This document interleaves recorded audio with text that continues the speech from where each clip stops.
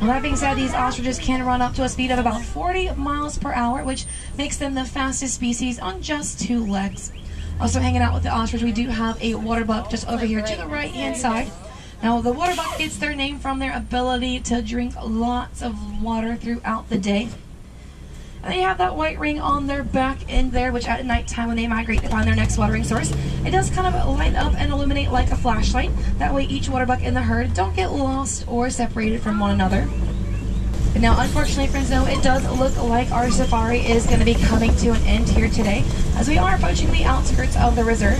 But I do hope that you enjoy your time out there, being able to see some animals up close that you may not get to see every day out in the wild. Now, you can always do your part to help protect these wild animals and make a difference in their lives to help keep them around for future generations to come. One of the easiest ways is just by reducing, reusing, and recycling.